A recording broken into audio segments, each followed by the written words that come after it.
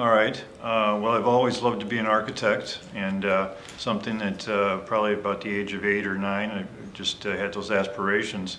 My father was a builder and a carpenter, and I kind of grew up building projects with him, a variety of different scales and materials. And we lived kind of in a country environment along a river, wooded setting situation, and at the same time, I've loved natural materials and wood and rock, things like that. So through my education at Iowa State and following that forward, I've always been having affectionate thoughts for the prairie-style architecture of Frank Lloyd Wright and how he used massing and materials to go forward. While his materials and architecture are breathtaking and magnificent, they also have a little bit of deference to today's lifestyle environments and what people are truly looking for.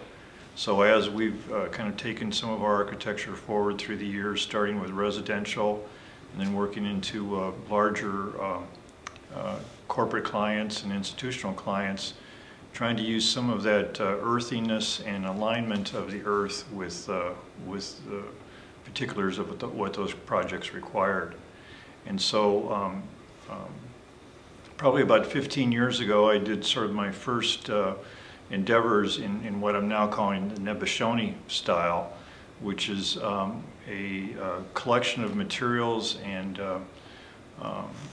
processes that we see of how to form architecture. And it kind of starts with the site, true alignment of the program with the site, how do we maximize the site, and then start to tie in natural materials to that situation using things like native limestone, wood, cypress, cedar, broad overhangs, and how that can be integrated into sunlight into the spaces.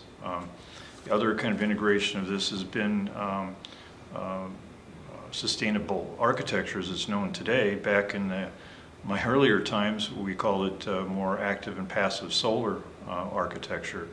But how the sunlight comes into the space, how it's shaded at certain times, and how you let the direct sunlight come into the spaces deeper at other times throughout the year. So whether it's the lighting, the use of the materials, how light penetrates the space, how the building materials are assembled in terms of insulation values, all these kind of start to create an integral play in how you assemble them in architecture. And so the Nebashoni style is trying to take all these different criteria and then form solutions that are humanistic and inviting and warm to the user and to the occupant as well as the passerby.